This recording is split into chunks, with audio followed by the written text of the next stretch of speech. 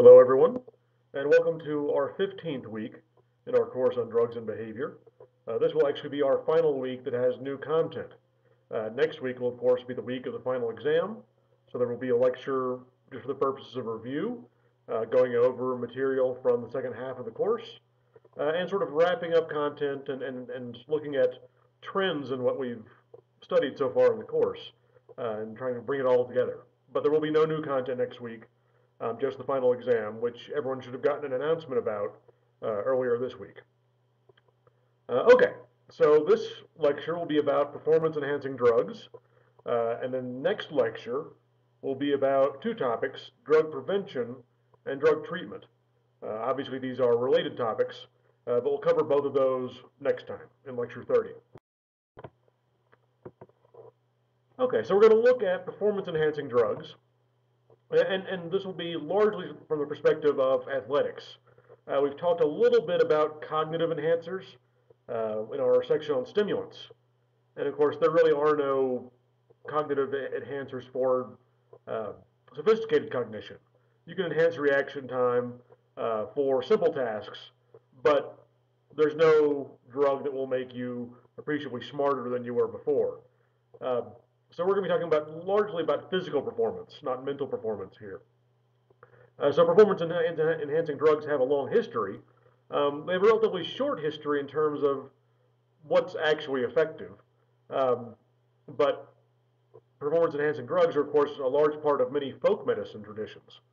So they have a history. We'll talk about some of that more recent history than ancient. We'll also talk about what the effects are for performance-enhancing drugs. So when we think of performance-enhancing drugs, especially with regard to athletics, we usually think of steroids, and we'll talk about that in this lecture, but there are other drugs as well. They have different effects and different side effects.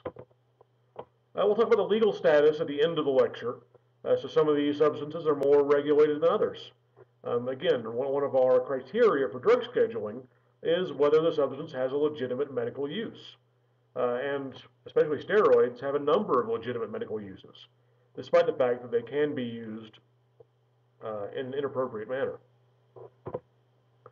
So what we're going to do is we're going to look at three basic groups.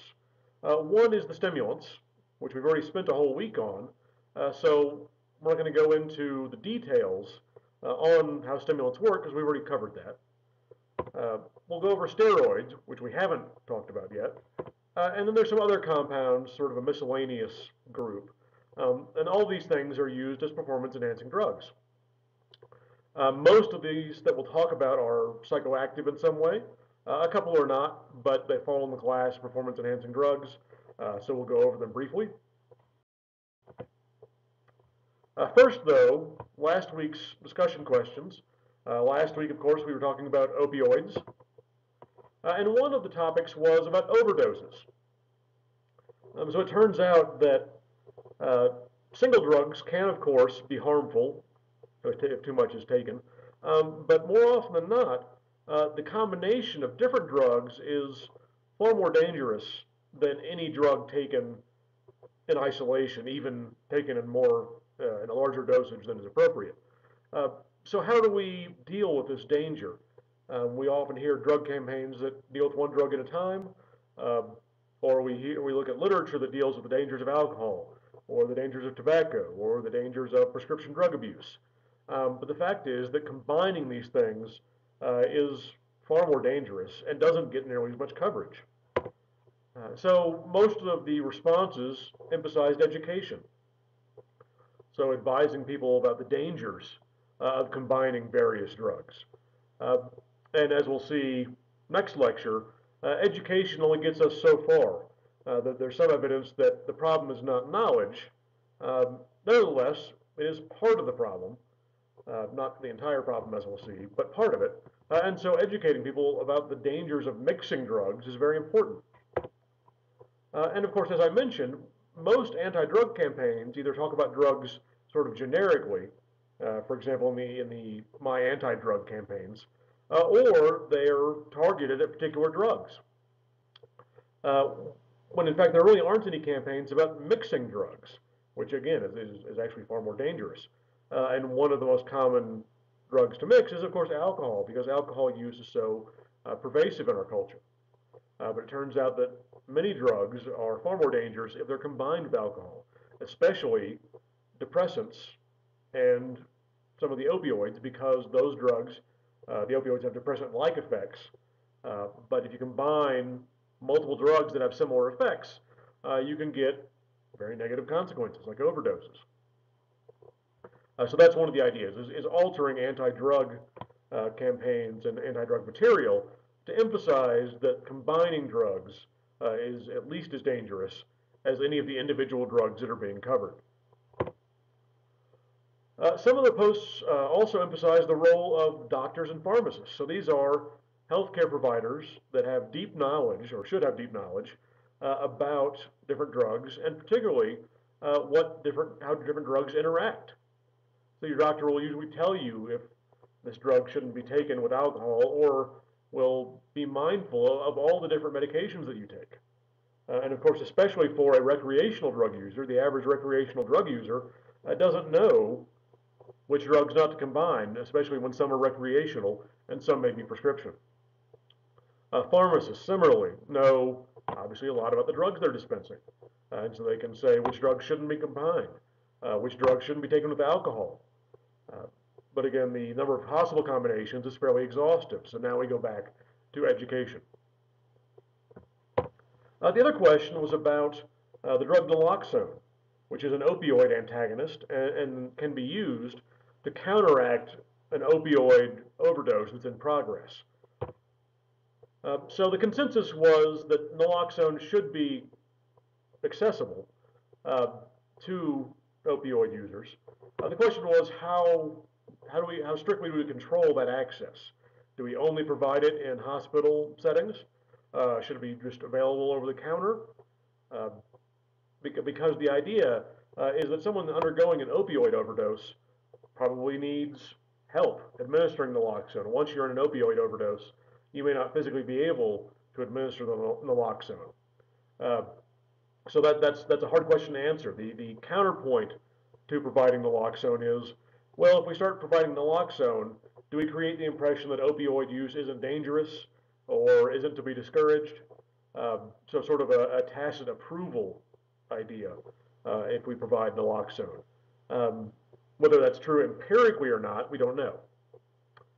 That is, of course, one of the best ways to answer a question is to go out there and see what happens.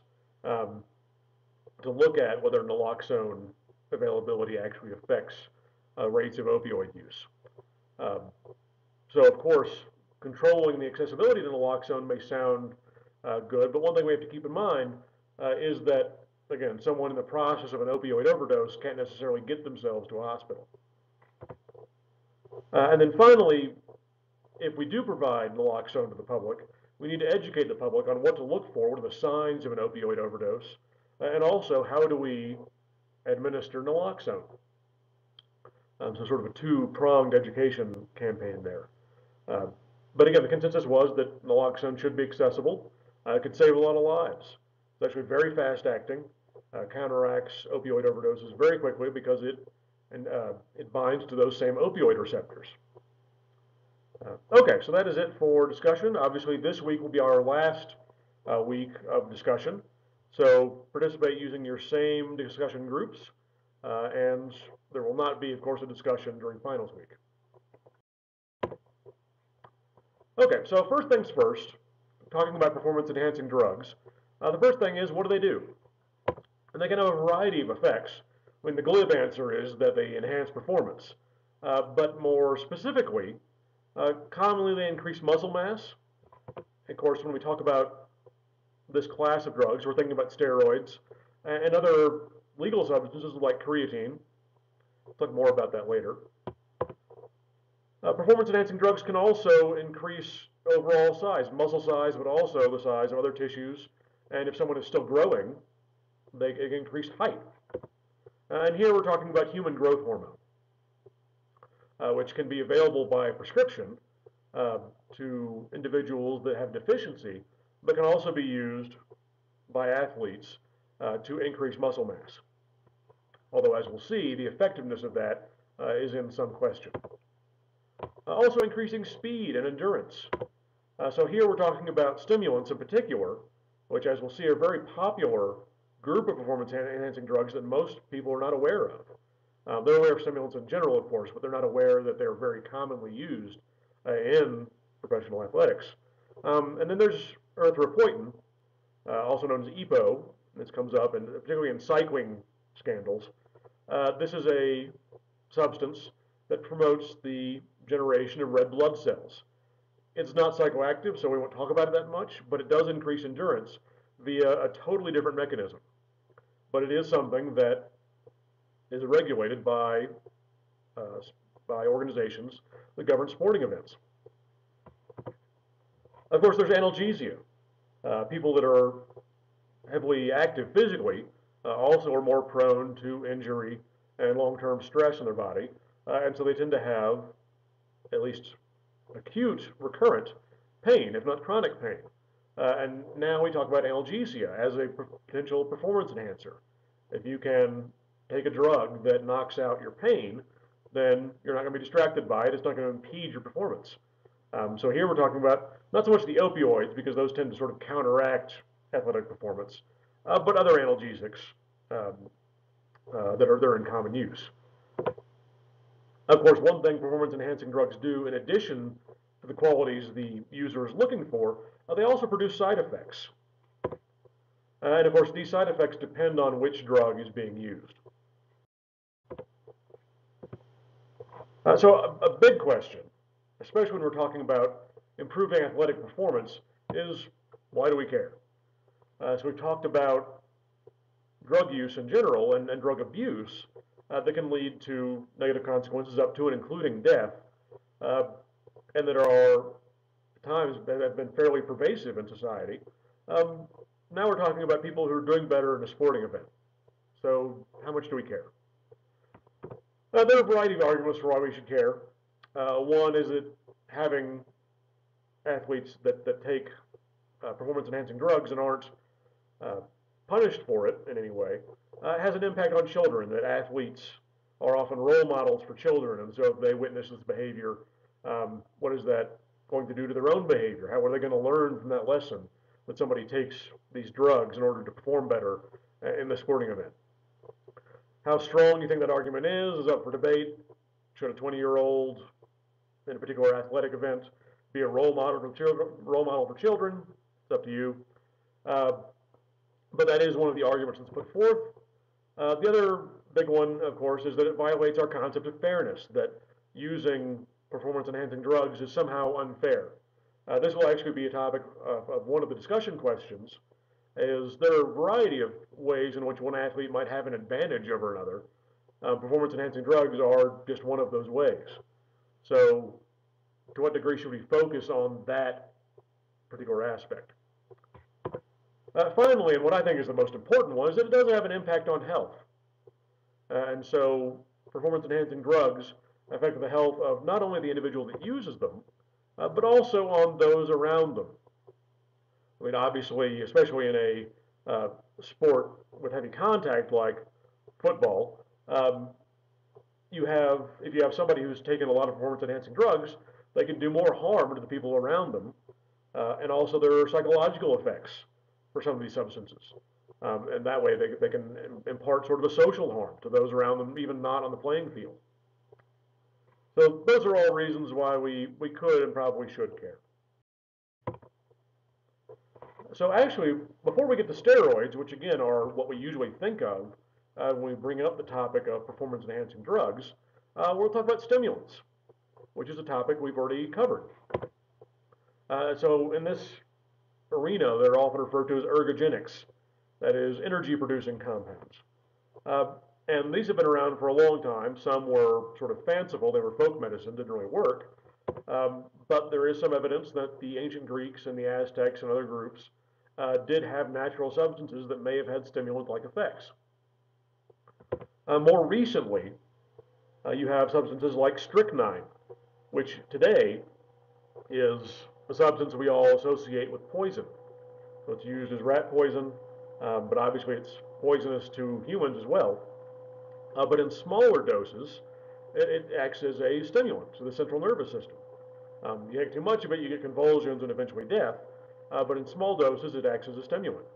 But of course, strychnine was involved in quite a few deaths in the 1800s up through the early 1900s. Its use kind of tapered off in the 1960s because of the rise of amphetamines. For cocaine, cocaine was, of course, around longer than before amphetamines. It was around for the last couple hundred years.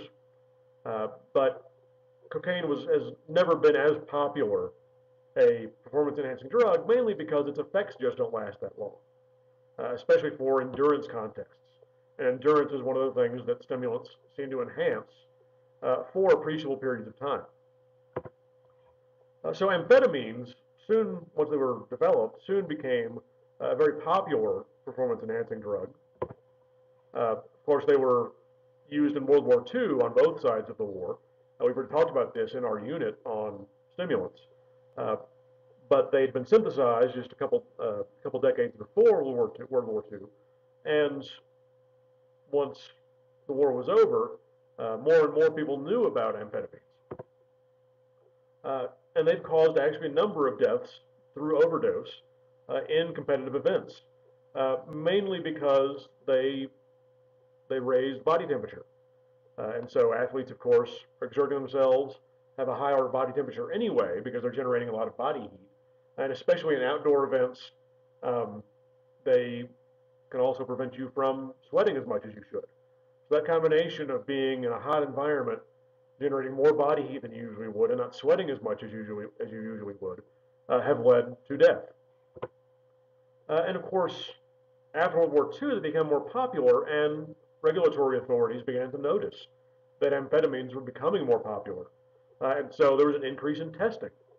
And of course, eventually, there were the drug abuse control amendments of the mid-60s, which we talked about in our unit on drug policy and regulation. And so you have a crackdown, so to speak, on amphetamine use, both outside of athletic competition, but also with regard to athletics. So, of course, a big question is, do they work? They have their dangerous side effects, but what's the incentive to take them? So they do, as we've already seen in our unit on stimulants, have a few consistent effects. They improve alertness, so wakefulness when somebody's engaged in a long competition, a long race, or have to play 2 games in one day. Amphetamines increase wakefulness. They fight fatigue. Improvements in reaction time, so your reflexes are faster. They also seem to improve endurance. So again, this idea of combating fatigue. And the fact is that the studies show that these improvements are really pretty small, but the fact is that a 1% improvement can be a big deal in an athletic competition. So here you have a picture of Usain Bolt, the Jamaican sprinter, and he's next to his new world record. And I'm, just to preface, not saying that Usain Bolt was using any sort of performance enhancer. I'm just pointing out that Bolt's new world record beat the previous world record by around 1/10 of a second. So that 1% can make the difference between second place and a new world record. So that 1% improvement sounds small, but if you are a professional athlete, that could make a big difference. Of course, stimulants have their side effects. There are cardiovascular effects, although those seem to be not as prevalent in younger individuals. The bigger danger, as I mentioned, is this increased body temperature. And there are athletes that seem to have died from that. Of course, there are the psychological effects, things like anxiety, paranoia, and insomnia. So these are all negative side effects. These are unwanted. But again, if you're looking to be alert, if you're looking to stay awake and alert through that double header, then afterwards you may actually suffer insomnia. That is the negative side effect. It promotes wakefulness not just when you want it, but at all times. Okay, moving on to the second group of performance-enhancing drugs, and the most famous, that's the steroids. So steroid itself doesn't necessarily mean a performance enhancer or what we think of in terms of its use in athletics, a steroid is a chemical designation. So there are a lot of different steroid compounds, and you may have been prescribed some yourself. So over here on the right is a diagram showing what basically the criterion is to be classified as a steroid. It's these 4 hydrocarbon rings in this particular configuration. Any chemical compound that looks like this, that has these 4 rings in it, is a steroid.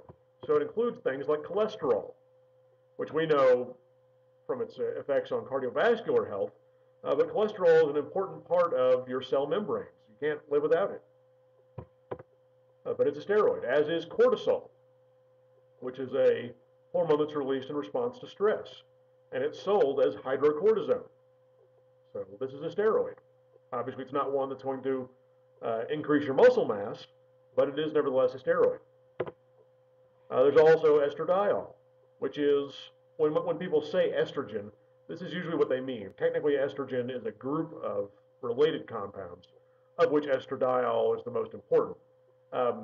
But that is a steroid, as is its male counterpart, testosterone, which is an androgen, and there are multiple androgens. But testosterone does things during puberty, like increase muscle mass, increase size, and of course it produces secondary sexual effects like facial hair, the deepening of the voice. And so at first testosterone was used as a performance enhancer, but fairly quickly it was discovered that what athletes really wanted was a substance that had the muscle building and the recuperative effects of steroids, of testosterone, without the masculinizing effects. So they wanted enhanced muscle development and enhanced recovery time without the masculinizing or androgenic effects. So facial hair, deepening of the voice, the sort of secondary sexual characteristics that we associate with male development. And there was later than you would think, there was sort of a scandal in Major League Baseball. So Major League Baseball had been testing for steroids, and it was rumored that steroid use was actually fairly common in the U.S. in Major League Baseball. And there was what's called the Balco scandal in 2003, which was this company, this Bay Area laboratory company, had developed a steroid that was anabolic, which and anabolic in this case means it promotes tissue growth. So it promotes muscle development in particular. And what the scandal was this company had developed a steroid that wasn't detected by Major League Baseball's tests. And so a lot more players were using steroids than Major League Baseball was aware of. But because they weren't testing for this compound, it was getting through. Later, of course, they amended their tests, so now that substance is screened for. So what do steroids do? Well, there are the obvious physical effects, and here we're talking about anabolic steroids, so steroids that build up the body. That's what anabolic means. One of the most important effects is it decreases recovery time. So anytime your body is damaged, whether it's through working out or through some sort of injury, steroids can cut down that recovery time. This is used both in hospital settings and in athletics. So you can work out twice as often. And of course, famously, anabolic steroids increase muscle mass and increase strength. At first, it was ambiguous whether they really increase strength. We'll come back to this idea later. But now the evidence is pretty conclusive. Now the question, though, is, sure, anabolic steroids improve muscle mass, increase muscle mass, but that's typically, these steroids legitimately are typically applied to individuals with low levels of testosterone or whatever steroid of interest you have. So the question is, sure, they can enhance when someone is deficient in a steroid hormone. What if their hormone levels are normal? What would testosterone or testosterone imitators do in that case? And there the evidence is a little hazier. It's not clear exactly how big an effect steroids have when your testosterone levels are normal. Generally, for anyone, testosterone or compounds that imitate it, the anabolic steroids, have androgenic effects. So they promote facial hair growth, they deepen the voice, but they also increase muscle mass. But in the long term, there is some connection between taking too many steroids, and here athletes take massive amounts of steroids. So again, that's one of the reasons the evidence isn't entirely clear, because you can't conduct a study taking that much hormone. It's not ethical. Uh, but athletes nevertheless take massive amounts of these hormones and usually do what's called stacking, which is taking multiple hormones at once. And there's some evidence that this later increases the risk of heart disease. And for males, uh, prolonged uh, and large magnitudes of steroids can actually eventually cause atrophy of the testes, the sexual organs, um, and what's called gynecomastia, which is the development of breast tissue. So this first one seems a little counterintuitive. If you're increasing these masculinizing effects, why would it atrophy the testes? Well, the answer is that you're basically taking a bunch of testosterone or something like it. The testes, in a way, no longer have a job to do. So they atrophy because there's enough testosterone in the body already. They don't need to produce anymore. So these are just some of the negative side effects of steroids for the male population. For women, of course, the effects are those androgenic effects, deepening of the voice, growth of facial hair, acne, these sorts of things. Psychologically, there's some evidence that steroids have psychological effect. Certainly, most users report that they can tell when they're on steroids, that they have elevated mood, that they feel like they have more energy, and this leads us to what's called the active placebo effect. And what that is it's not necessarily that steroids, anabolic steroids, increase muscle mass, but they change the person's perception of their body. They change sensation. They change the individual psychologically. And it's actually that psychological change that causes them to work out more, for example. So the psychological change induced by steroids causes the person to change their behavior, and that's what changes their physiology. So that's what the active placebo effect is. It's not a direct link between steroids and physiology, but one that's mediated through psychology and through behavior. There's also what we've all heard of as roid rage, which is the idea that individuals taking steroids are more prone to losing their temper, more prone to violent confrontation. There's some evidence of that, but of course, there's also, once that idea is embedded in the public mind, that can be taken advantage of. So you can blame steroids for violent outbursts, when in fact it may not have been the steroids at all. And of course, in athletics, you're already, especially for certain sports, you're already selecting for a population exhibiting aggressive behavior. So it's not that surprising that individuals continue that aggressive behavior outside of the sports event. Anyway, so roid rage, there's some evidence for it. Um, and again, we see other effects as well that are psychological, like depression. So when the user is on steroids, their mood tends to become elevated. When they go off, they tend to become depressed. Uh, and so that's just another psychological effect of steroids that seems to be valid. Okay, but it's not just stimulants and steroids that are performance-enhancing drugs. You also have human growth hormone, which has come to be popular in recent years. Of course, early on it wasn't available. But this is something naturally produced by your pituitary gland. It's what causes the body to grow so much during puberty. But of course, taking even more of it does increase overall growth, not just of muscle tissue, but of the entire body. So if you're an individual that's still growing, and you take human growth hormone, you will grow taller than you otherwise would, given that you're taking regular doses of human growth hormone. And in fact, for individuals that are deficient in human growth hormone, this can help them reach an average height.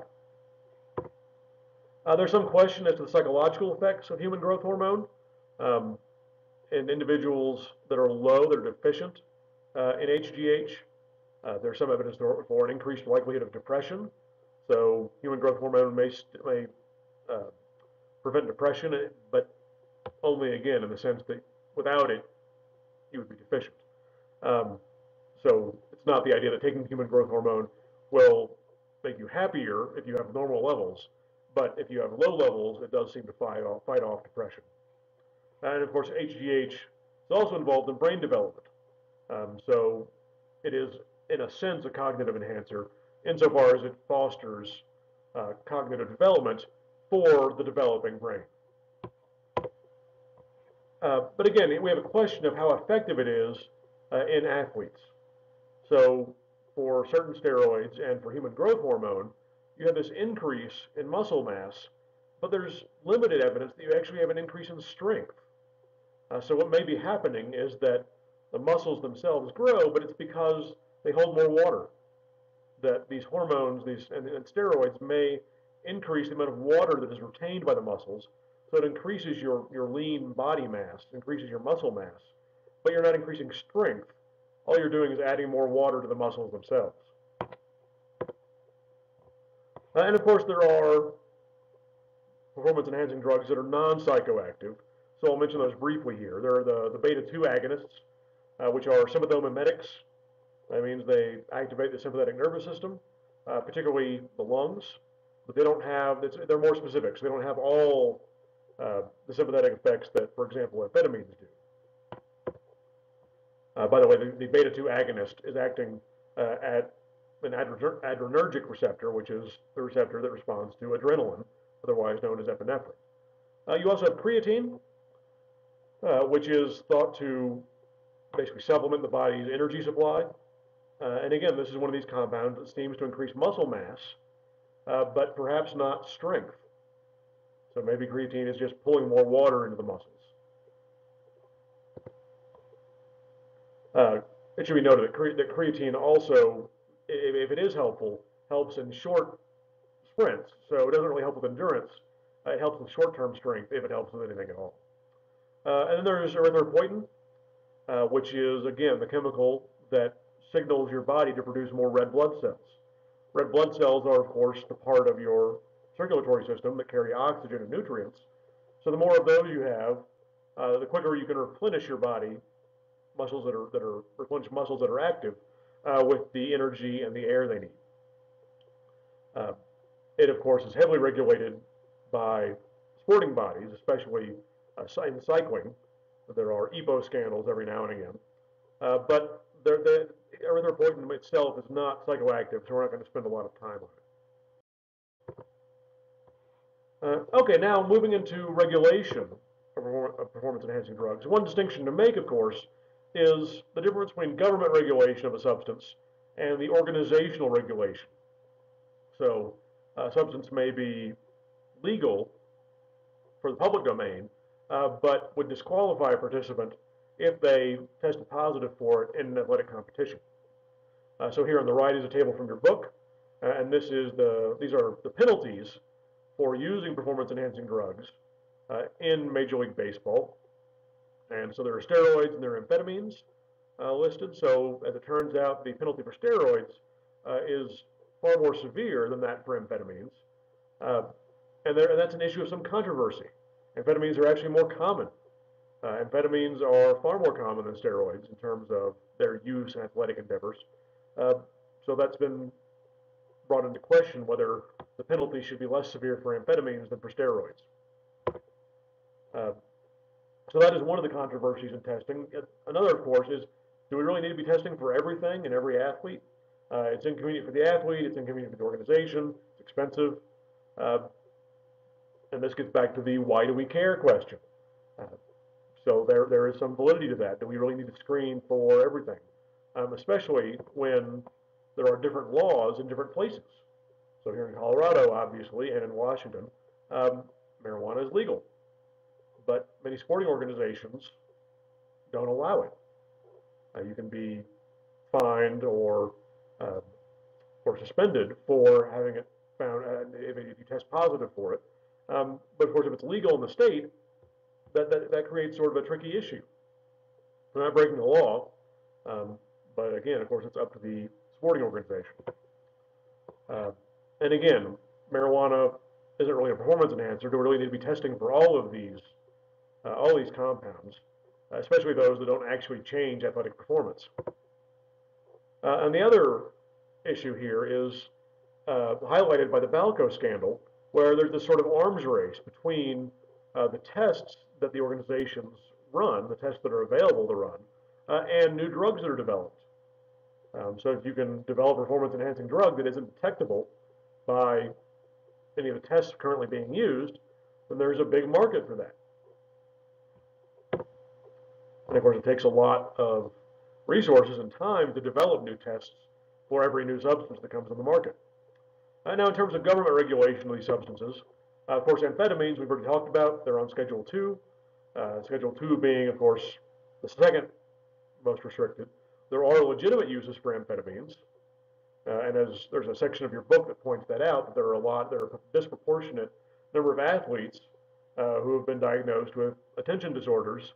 And what's the prescription? Well, it's things like Adderall and Ritalin, which are forms of amphetamine. So amphetamines are on Schedule 2 because they do have legitimate medical use. Anabolic steroids have a number of legitimate medical uses. They're on Schedule 3. Human growth hormone isn't actually scheduled, but it is a felony to use it if it's not for a legitimate prescribed purpose. So if you're deficient in HGH, you can get a prescription for it, and that obviously is not illegal. But using HGH if you don't have a legitimate reason is. So that's a felony. Okay, that will do it for performance-enhancing drugs. Next time, we'll talk about drug prevention and drug treatment. In particular, we'll look at how our society has understood drug use and how to prevent it, how to treat it. How do we address it? There are a variety of methods, depends on your point of view of drug use. And then how effective are these methods? So we'll talk about that next time, and I will see you then.